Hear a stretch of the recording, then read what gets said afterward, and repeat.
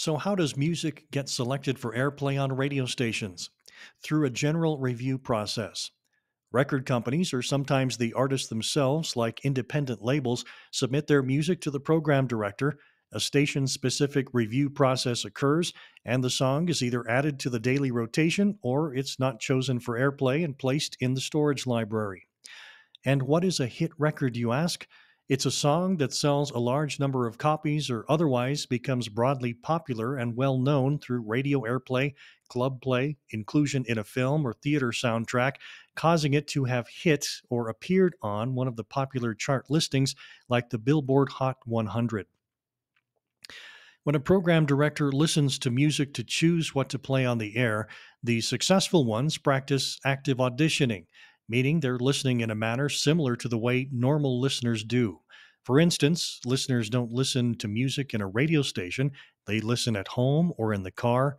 They seldom listen to music at loud volumes in a professional broadcast studio. They are listening as a secondary action, with their main focus being driving, cooking, cleaning, studying, or working. Listeners don't judge a song after hearing only half of it, they will listen to all of it. And in most cases, they don't decide if they like the song or not until they hear it a number of times. The best program directors will audition music in the real world as a typical listener. As they practice active auditioning, what are they listening for? What makes a song more radio friendly than others?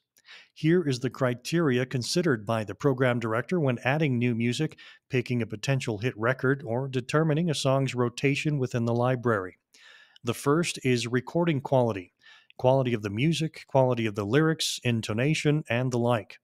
This is usually a given with music from a professional recording studio, but stations that play music from independent labels or local artists receive music that is not produced professionally. As my boss often says, we didn't spend $250,000 on state of the art digital transmission system to play dissonant music. Next, a PD will listen for the hook or chorus of the song.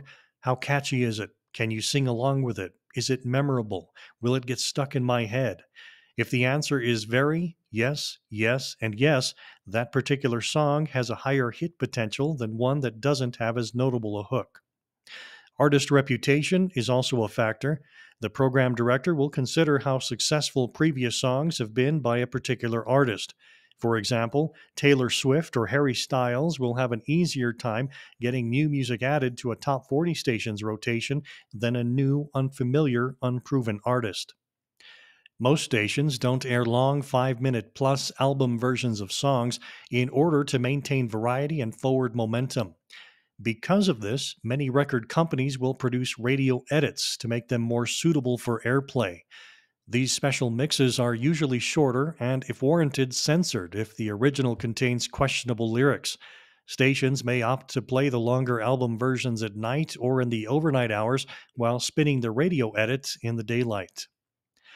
An experienced program director will get an initial gut feeling after hearing a song. This instinct will give a good idea if it fits the sound and style of the station, and ultimately if a target listener would enjoy it. If they have the resources, conducting market research is a great tool to have. This can be done in the form of an auditorium music test or web survey, where music is played to a sample group of listeners who then comment and vote on the music. The results can then be reflected in a station's music library. All contemporary pop format PDs always refer to the music charts to gauge national airplay and music sales as well. And finally, once a song has made it in the rotation, listener response helps to determine whether it stays there, moves up to a higher rotation category, or is dropped altogether. Listener response is any type of feedback, request, or inquiry.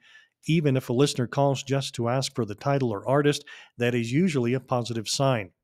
A note about requests: they are always welcomed, received, and often solicited, but they are generally not played because of a potential unbalanced playlist, listener bias, and limited playlist space.